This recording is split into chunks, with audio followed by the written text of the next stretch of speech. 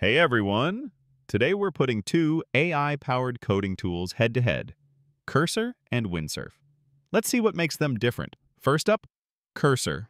This editor's been in the game longer and even has big users like OpenAI. It can turn plain English into functional code. For example, "Make me a button" instantly becomes a working function. Its smart autocomplete predicts your next move, and the built-in AI chat can answer questions about your code on the spot. At $20 a month, it's not the cheapest, but it feels like a dependable coding partner you can rely on day after day. Now let's talk Windsurf. It's the new kid on the block from the Codium team, and it's already bringing some clever features.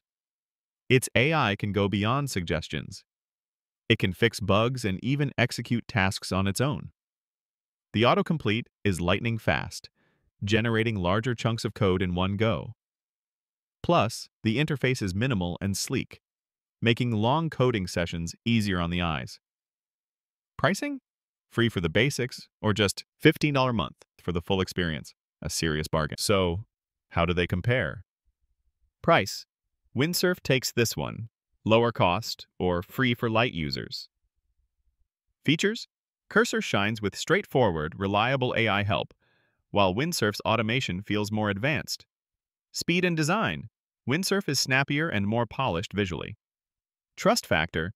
Cursor has more industry recognition while Windsurf is still earning its reputation. Bottom line?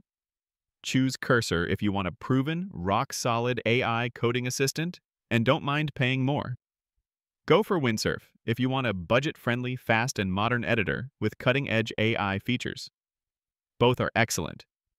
It just depends on your priorities.